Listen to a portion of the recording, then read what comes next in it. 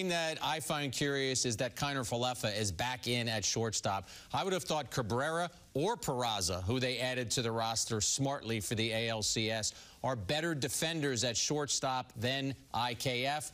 But Aaron Boone talked about how they need IKF going forward, likes the idea of having his right-handed bat, and I'm sure the fact that he puts the ball in play. You know, Boone's very loyal, and I think that's why IKF is in there. But when he said before the game tonight that we're not going to win unless he performs, well, you know what? They won games 4 and 5, and he didn't start. So you decided to go with defense then.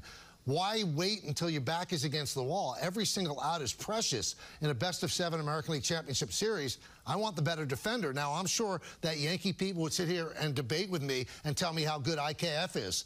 I've watched it. He makes some nice plays. He also seems yippy with his throws of late and boots occasional easy ball. So Peraza is an outstanding defender. Cabrera has shown that he's a good defender as well. I think that's the thing that is just set up to be second-guessed at the end of this game. You know, Cabrera not in the lineup, there's an energy factor that he brings day in and day out. We know that he's got the advantage of one swing of the bat. He can drive the baseball, but he brings a rookie's energy to this lineup. And, you know, Michael, to be fair, you know, he's had some issues at shortstop, too. He hasn't looked like a Gold Glover.